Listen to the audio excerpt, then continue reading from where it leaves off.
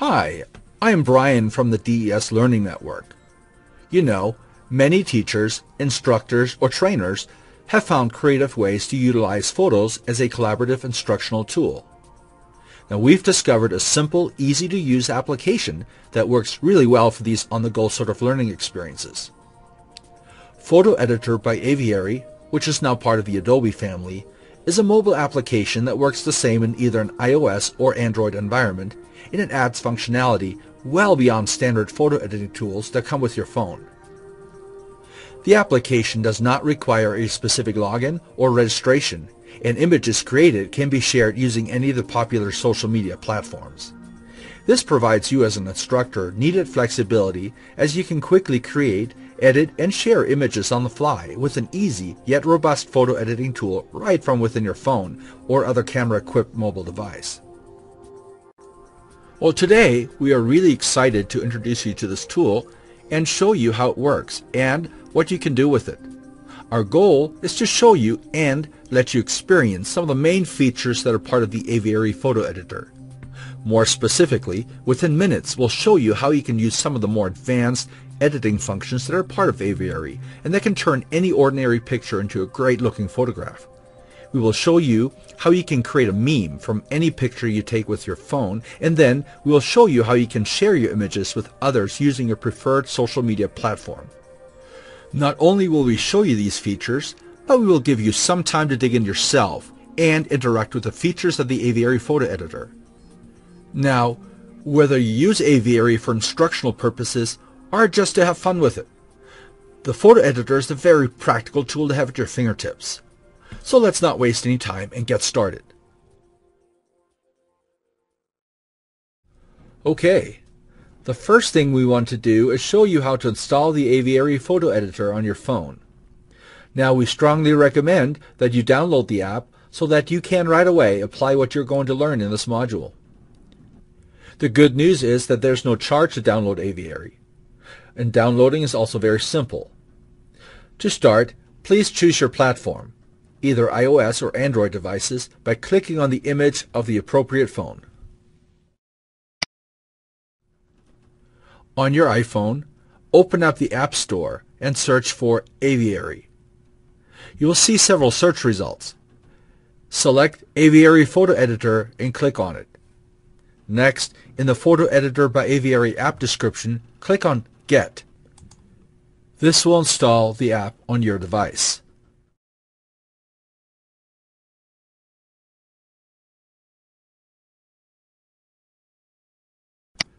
Okay, now that you've installed Aviary on your phone, we want to make sure that you are familiar with the app's interface, its layout, and functionality. As a note, we will not provide you with an in-depth look at the tool. We feel that this is something that you can explore on your own. However, we want to show you a few common features that we think you will enjoy using and that might be useful to you. Now, aside from a brief overview of those features, we want to focus on 3 specific functions to help you understand what this tool can do. We will take a closer look at and show you how you can specifically use the enhanced feature to edit the look of an image, also how you can change the focus of an image, and then how to apply a vignette. Then we will take this a step further and show you how to create a meme by adding text on the image. And finally, we show you how to share your image using the share function. After we show you how to do it, we will then provide you the opportunity to try out the function here on the screen in a simulation activity. Before we end this module, we will have you do what we showed you on your actual phone. At the end, we will give you an opportunity to share with us how you did. This here is an image of the Aviary photo editor tool open on an iPhone. Now when you first open the tool, images that are on your phone will be shown. Now let me briefly explain the things that you see on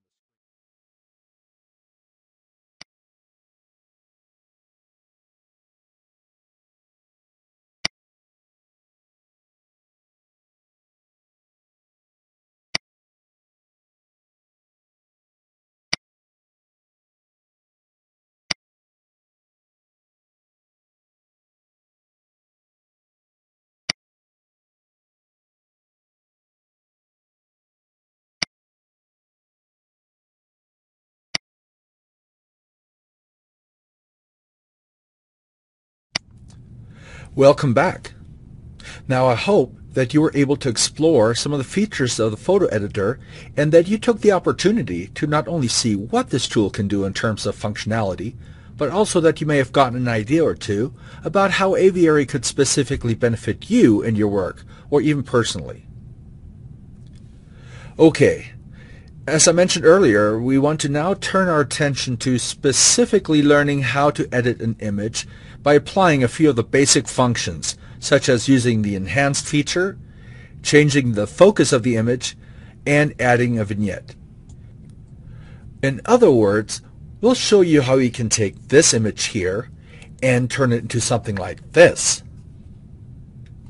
Now we will first demonstrate to you how it's done, and then, as I mentioned earlier, we will let you try it. So let's get started.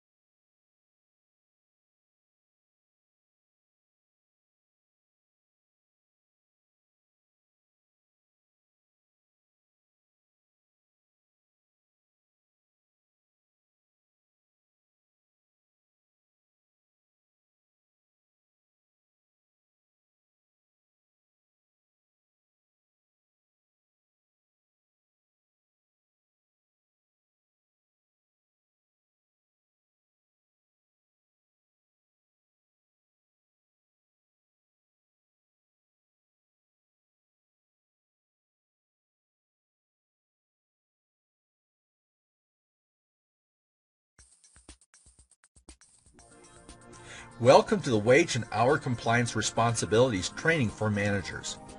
My name is Mario, and I will be your guide as you complete this training module. As a company, Acme Widgets has an obligation to meet all federal and state labor regulations and laws. The purpose of this training course is to go over those laws and regulations that apply to the definition and payment of overtime, as directed by the Federal Overtime Law, which is also known as the Fair Labor Standards Act, or FLSA. This is required compliance training for all Acme managers and supervisors. As someone with managerial or supervisory responsibilities, your job will most likely include approving time cards or authorizing overtime. It is therefore important to know how the laws apply to your organization or department here at Acme. After completing this course, you will be able to list the requirements of the Fair Labor Standards Act as they pertain to defining and paying overtime. You'll also be able to explain the difference between non-exempt and exempt status and eligibility under FLSA requirements. Furthermore, you'll be able to define the rules of the 40-hour work week and overtime under the FLSA requirements, and you will be able to explain the manager's role in exercising those FLSA requirements. And finally, you'll be able to also clarify consequences of non-compliance and know how to avoid them. So let's get started. There are two sections in this course. The first section is about the law as it pertains to wage, hours, and overtime. After all, it is important to understand the law. First, we will talk about what FLSA is. Then, we will build upon that and talk about why it is important to Acme. Next, we will discuss the law as it pertains to overtime. And finally, we will go over your responsibilities as someone that approves time for company employees. What is the FLSA? The Fair Labor Standards Act is the federal law that addresses minimum wage, work hours, overtime, and child labor. It also addresses the employer's obligation to keep detailed records. It is important to understand FLSA regulations. Non-compliance with the law can result in penalties, loss of federal contractor status, and/or legal costs. If an audit determines that an FLSA violation has occurred, the company is liable and subject to fines or penalties. This is true even if an employee behaved with the very best of intentions and did not realize that the law had been violated. Many states also have wage and hour laws that often differ from federal law. Employers are required to comply with the law or contract provision most beneficial to the employee, so state laws and labor contracts can supersede the FLSA. The federal government has a website dedicated to the Fair Labor Standards Act. You can access the site by going to www.dol.gov/WHD/FLSA.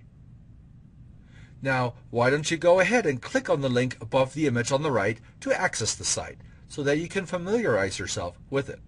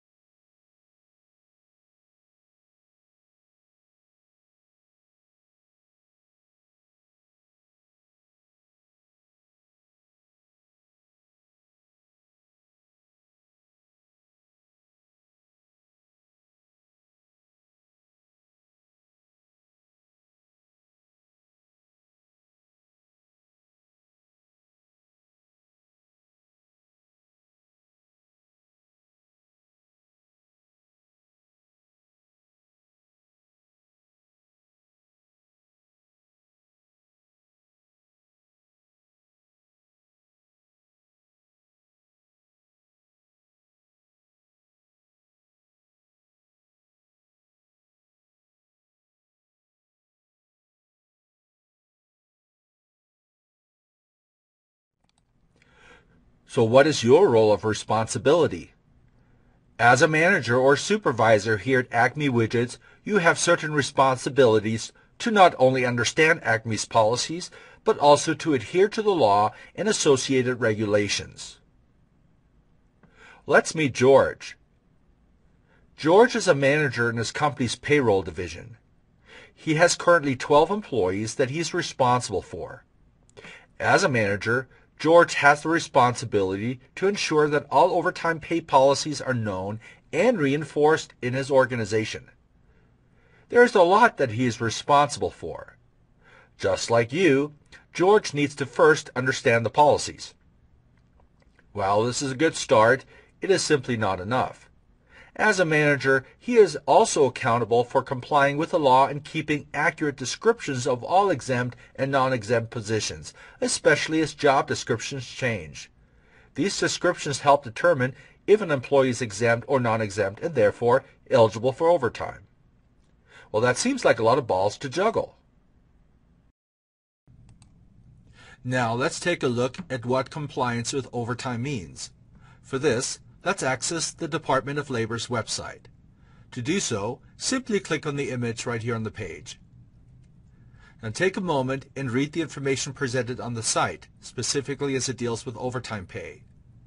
And by the way, if you have any questions about this topic, this site is always a great place to get the answers.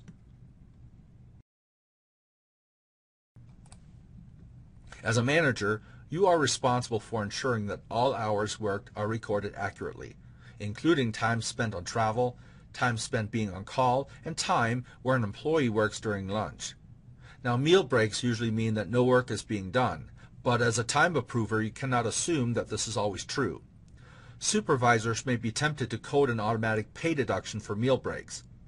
The employee may decide to use the time to catch up on work or complete a task while eating at their desk or station.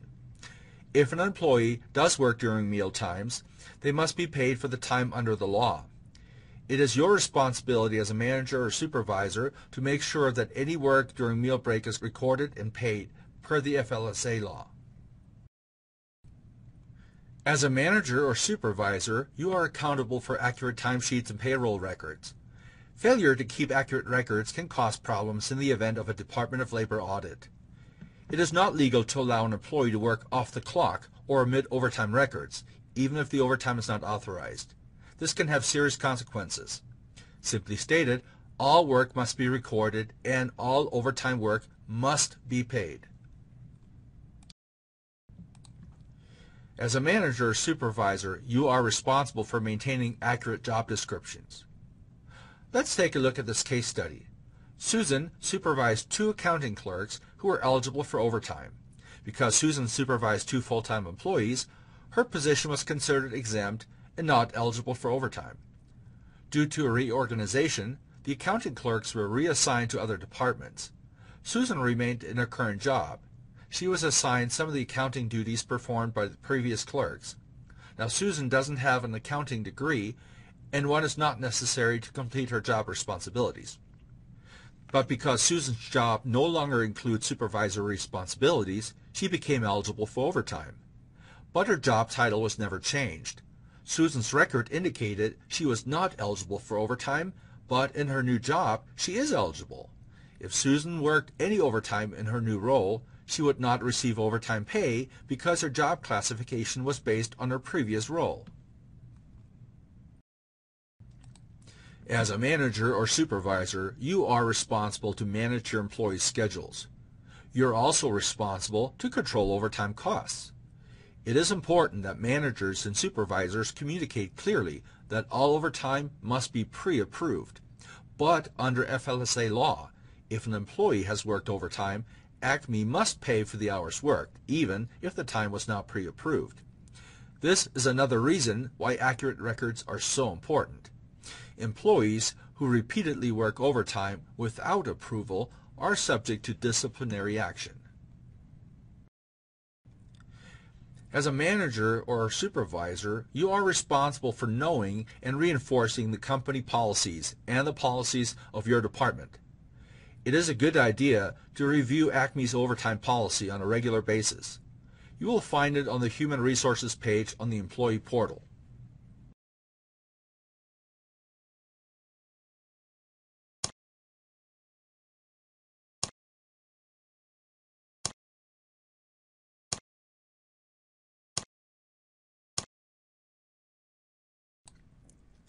Let's discuss some of the potential consequences of not complying with the law. As we discussed earlier, accurate timesheets is an important responsibility. Poor time recording practices may lead to significant legal costs, as is the payment of liquidated damages. Liquidated damages may be calculated as a multiple of wages owed. For example, if a court finds an employee earned but was not paid for $5,000 in overtime, the employer may be required to pay the employee the $5,000 plus an additional $5,000 in liquidated damages. Employers automatically bear the burden of proving any exemption under FLSA. This can result in significant lawyers' fees. If any audit turns up irregularities, civil and criminal penalties may include fines and/or imprisonment. Here's a simple tip for you. Never instruct a non-exempt employee to leave worked hours off their time card.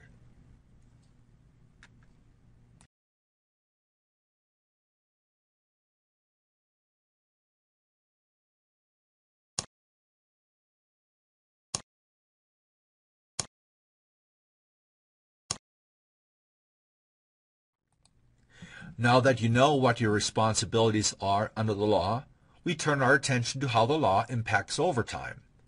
Before we can begin, let us first define who is eligible for overtime and who is not. Well, jobs are classified as either exempt or non-exempt. In jobs considered non-exempt, overtime must be paid. If a job is not eligible for overtime, it is considered exempt and the overtime laws do not apply.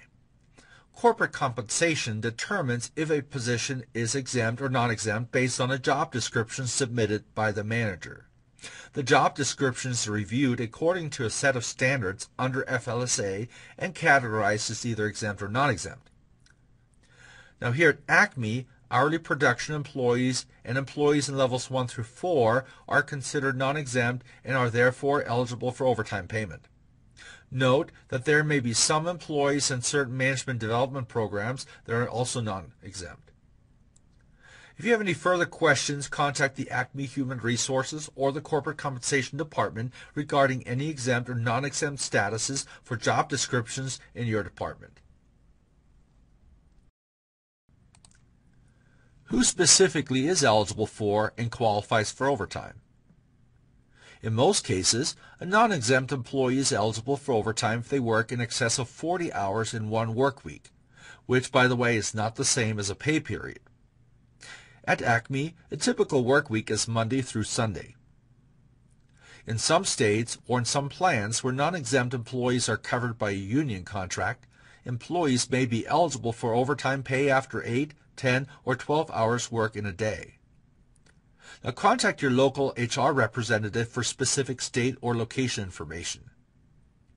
There are certain actions that are considered illegal when determining what makes up a 40-hour work week. For example, averaging hours over several weeks to come up with a 40-hour work week is not allowed. If an employee works 44 hours one week and 36 hours the next, that does not constitute an average of a 40-hour work week. Another inappropriate action is allowing off-the-clock work. A supervisor or manager may suggest to leave work time off the record to make a budget or show less expenses. The employee is then offered comp time to make up for it.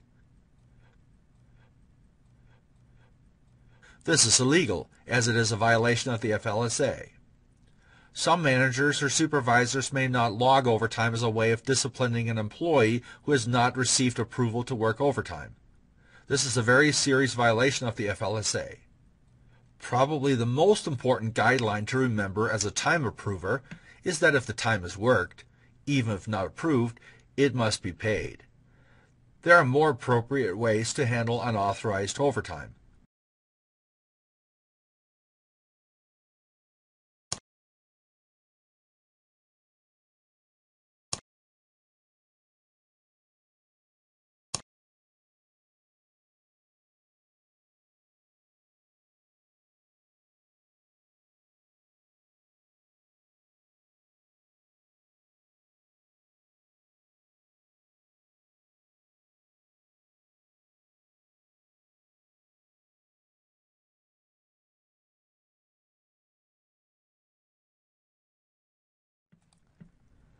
On-call time is considered eligible for overtime if the following criteria are met.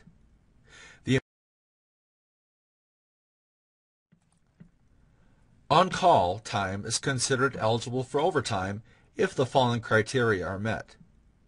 The employee is waiting at work for a specific task to start. Examples: setting up for an assembly or cleaning up after a shift.